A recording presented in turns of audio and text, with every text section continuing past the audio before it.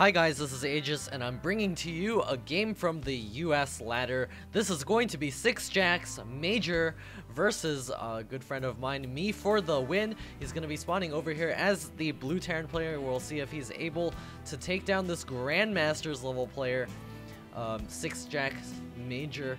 I'm not sure what MMR is, but it probably has something to do with the ELO points behind the laddering system. So sixjaxMajOr is our GrandMasters red Terran player. He is ranked, I believe 5 right now. He was rank 1 at some point, so we'll see if meFTW is able to take down his Terran opponent in this game. It's going to be Metalopolis, and they are spawning in cross positions and in TVT. This could allow for some really long games of turtling, tanking, tank pushing, things like that. Good luck, have fun, says meFTW. We're gonna see how this game goes down, so it'll also depend on what they decide to do. GG says sixjaxMajOr. I wonder if he leaves the game right now. Looks like both of the players are going to be starting their barracks. meFTW does have his barracks just a slight ways behind. I saw the minerals go down slightly earlier for sixjaxMajOr, and there is the refinery coming up on 13 food for both players. And looks like meFTW over here as well. We'll see him probably get an orbital command unless he's going to go all in.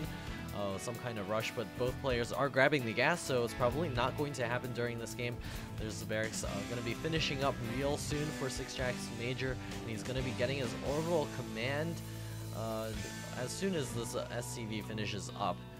And over here we also have the barracks finishing up. We'll see what builds they decide to go on this map. They could go for some heavy M&M. This will depend on the tanks of your opponent being completely out of position. And there's the orbital command coming up for both players. Both players now scouting around the map. There's a later scout for sixjaxMajOr. He's going to be checking up to this location right now. Both players are finishing up their first marine, but it does look like meFTW is opting to get a reactor as of the moment. He's going to be sending out his marine to the bottom of the ramp to make sure that no scouting information is gleaned by any SCVs that do decide to come this way. sixjaxMajOr also has his marine parked over here. Looks like the SCV is going to be checking over here. I wonder if it did see the marine. So it looks like the SCV is going to go ahead and retreat, and there's an SCV that is going to check over here. sixjaxMajOr is going to back up with it. Not going to lose that, I hope. There it goes, away with 15 HP. Just a scratch to his suit, and it's going to be able to make its way back to the Xel'Naga tower, and it looks like meFTW is paying attention to the map.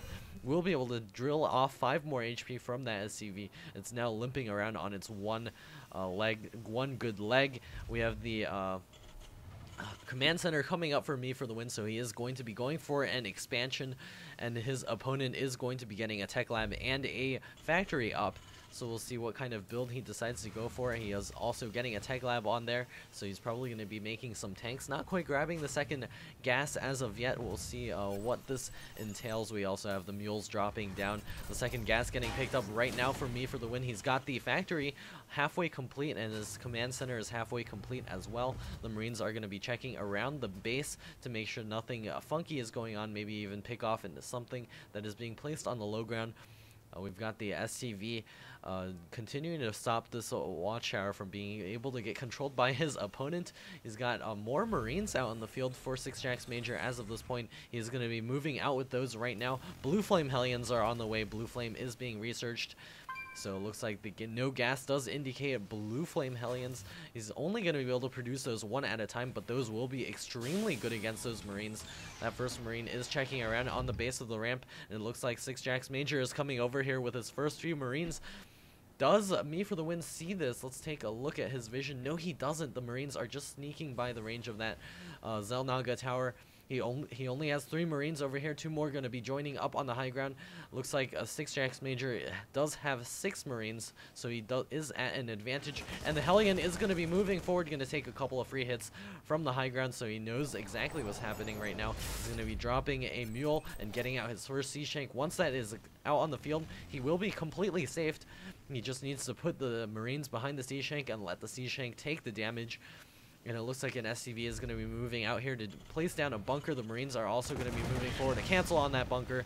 Looks like sixjaxMajOr is going to be advancing forward. That C-Shank is up on the high ground now.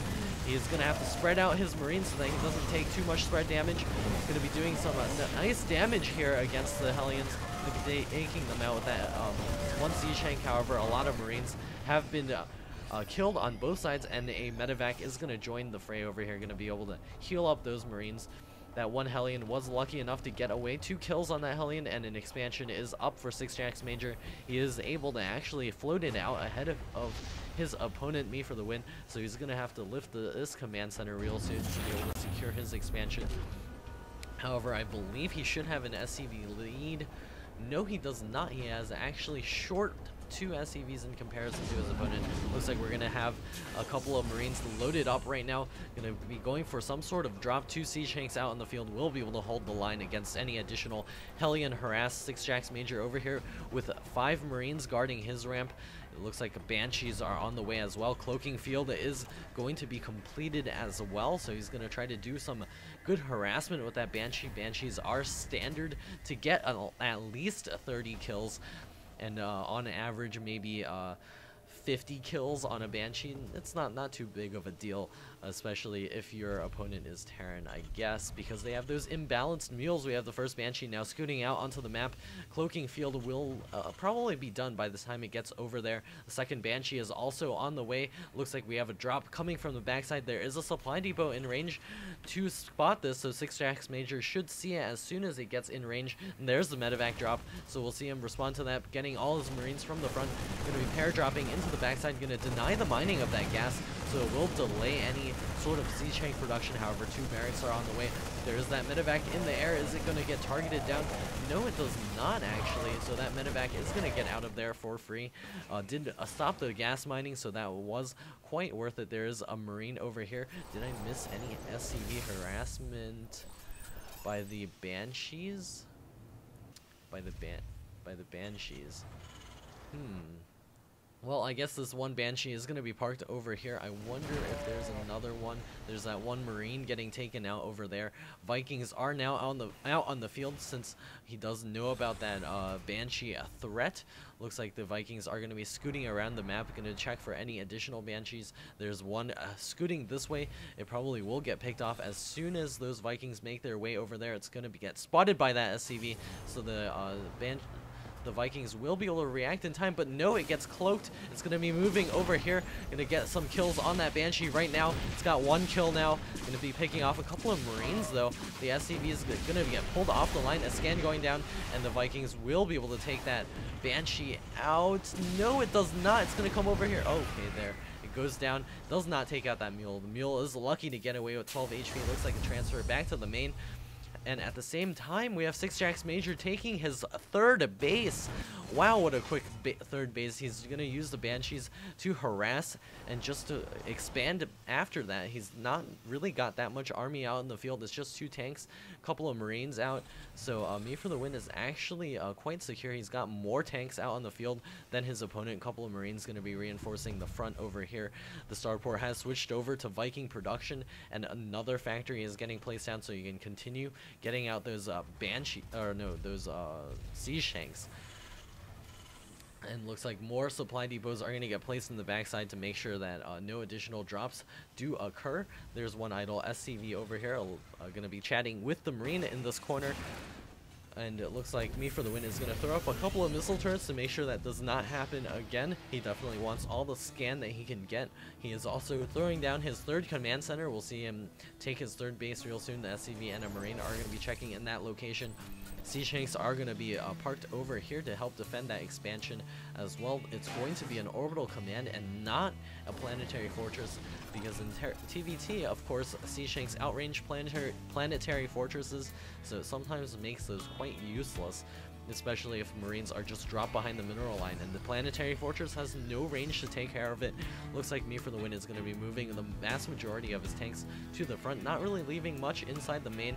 There's a factory with the reactor coming up. He's got a SCV still idle over here and going to be producing a couple of Hellions right now. He does have the blue flame upgrade, so he's going to try to do some damage There is a drop with 3 Hellions in it right now, so it's going to be a 3 Hellion, Blue Flame Hellion drop.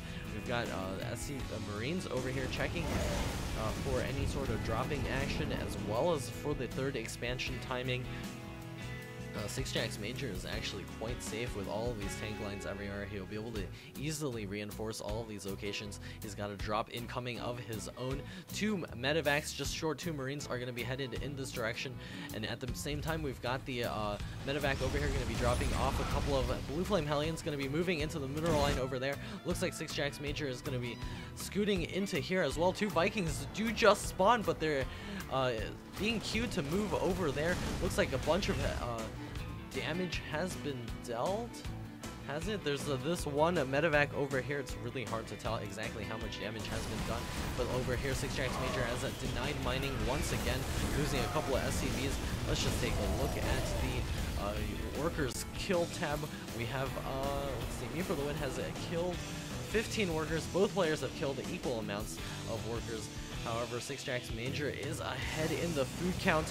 He is going to be at 138 to 112 right now. meFTW is going to be moving forward. We've got sixjaxMajOr massing up his force over here as well. Looks like this push is going to be moving across the map towards the 3rd base. A scan going down to check out what's over there. Looks like there will be a Marine in place to spot that coming. The Blue Flame Hellions will be able to easily take care of that one Marine. Looks like the Blue Flame Hellions are going to be advancing forward. More Vikings out in the field for sixjaxMajOr as of the moment. No, it's even. It's just that these Vikings over here are less damaged. The Sea Shanks for meFTW are going to be sieging up on the high ground. That Viking will be able to take out that last Viking over here. And the Sea Shanks, 2 Sea Shanks over here, just kind of running into the middle of tank fire. We've got meFTW sieging up over here. The Marines going to be advancing forward, going to do some massive damage to those Sea Shanks. Only 3 Sea Shanks left. sixjaxMajOr can just unsiege his tanks and roll through this force very easily. All the Sea Shanks do go down for meFTW. It's now 147 food to 96 food. However, sixjaxMajOr does have the huge tank advantage. There is a orbital command coming up right now. A couple more Sea Shanks spawning over here, but it's going to be really hard to pull that Sea Shank count back up.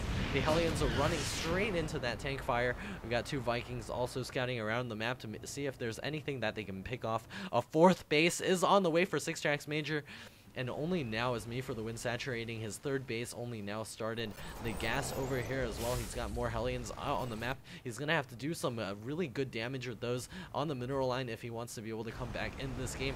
We're at the 17-minute mark, and we've got this push coming forward for sixjaxMajOr. It looks like a very powerful push. 165 food to 124. And of that, we've got 93 army supply to 55 army supply of meFTW, and he's going to be moving in here right now, going to be able to take out these few Hellions very easily. meFTW is going to have to abandon this expansion, maybe even lift it and float it away. He's going to be massing his tanks on the low ground over here. The SCVs may even have to join battle by repairing. The Vikings over here for meFTW are going to target down the Vikings from sixjaxMajOr. He's going to be losing all of those Vikings due to the superior Viking numbers. meFTW floating his Vikings into the wrong position, I guess. GG, he calls. There's not much of a chance to be able to get back into this game. No final battle, but it was quite clear that sixjaxMajOr had the upper hand. And this has been an Age of StarCraft cast. We hope that you've enjoyed everything that you see on this channel. Please do subscribe if you do enjoy it, and also follow me on Twitter at twitter.com/AgeofStarCraft, and check out our APL website at mogtechcorp.net/APL. It's going to be a great team league this summer. Please do check that out. And this is Aegis signing off.